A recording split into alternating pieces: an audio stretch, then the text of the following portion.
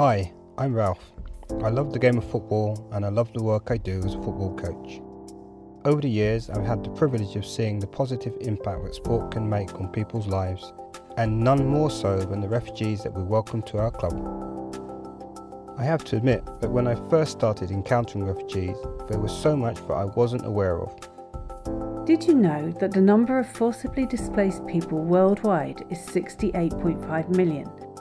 And 25.4 million of them are refugees. The country that welcomes the most refugees is Turkey with 3.5 million, followed by Pakistan, Uganda and Lebanon. The whole of Europe hosts around 14% of the world's refugees or displaced people. For me, sport offers a universal language. I've seen its ability to bring us all together firsthand, and it gives me great hope for the future.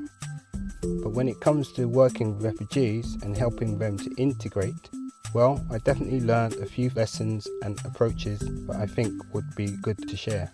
I remember the day that a new child, Jamal, arrived at our club. He had a big smile on his face, and I was so enthusiastic to tell him all about our club and how he could get involved. But as I started to explain, that smile was quickly replaced with a look of sadness and confusion. I had the idea that there was a language problem, so I called over my friend Ibrahim. I knew he could speak Jamal's language, and together we took the time to translate my words. The smile soon returned and Jamal got off to a great start. Having someone available to translate isn't always so easy, so another thing I've learned is that it can also help to have a pen and paper on hand. If you can't say it, you can get a long way by drawing it. A little investment in communication can have a really positive effect.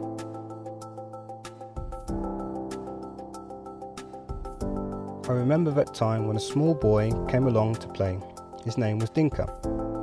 He tried to play football to show me his level, but he was only starting to learn football and just developing his skills. So I started to show him some techniques, just to give him some basic skills. He tried hard and he enjoyed it a lot. As most coaches know, it's so important to adapt your session to people's level, or find a level in the team that's right for them. Once when we were celebrating and eating, I saw Sadiqa, a girl with a hijab, looking very disappointed. She told me that she could not eat certain food because she was Muslim. I showed her there were also some halal sandwiches.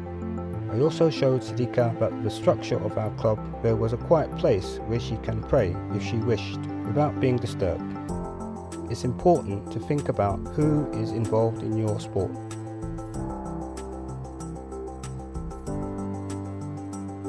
Sometimes I was so curious about the history of people, and I asked a lot of questions concerning their journey here, their families and so on. But sometimes people just didn't like to talk or to think about their past experiences, and it's better to communicate in other ways. I took a ball and started to play with them, so our connection was improved. While we were playing football, I noticed that there were a group of ladies with small kids just watching. I realised that I needed to help them, and I called my friend Laura and Yasmin.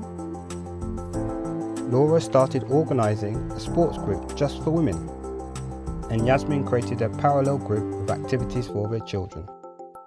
As sports people, we cannot do everything, but we can help, at least, with support of some professionals.